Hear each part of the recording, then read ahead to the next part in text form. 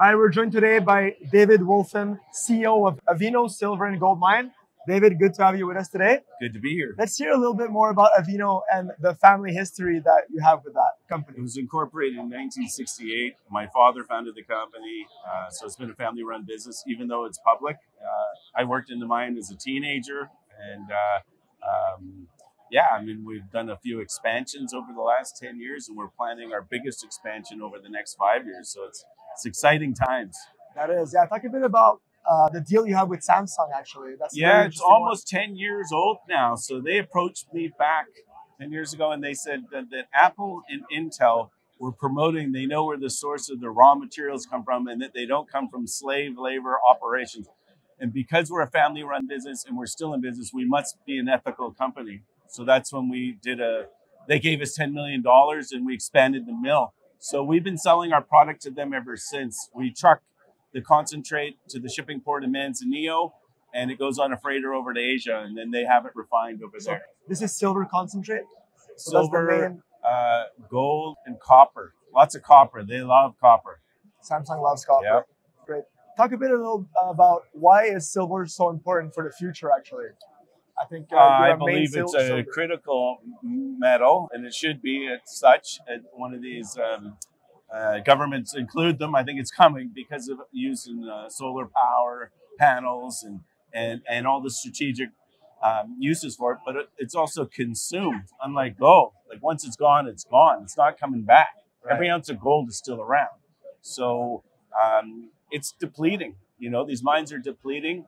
You don't have a lot of new mines coming on. And we've got a huge endowment, 368 million ounces of silver equivalent, probably 50 years of mine life. So we're going to be around a long time. Right. If there was an investor looking at, investing in Avino, what are 5 reasons like they would invest in, or what would they be looking at primarily? Well, when you look at junior companies, you look at management. What's their track record?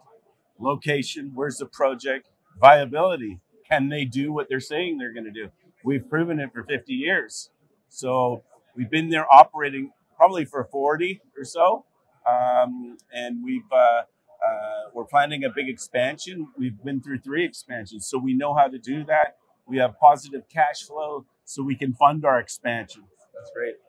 So, David, talk a little bit about the recently signed community agreement that you signed, and what does that mean for Avino as well? So, in 2022, we acquired a property with a lot of silver ounces, 19 kilometers away from Coeur Mining.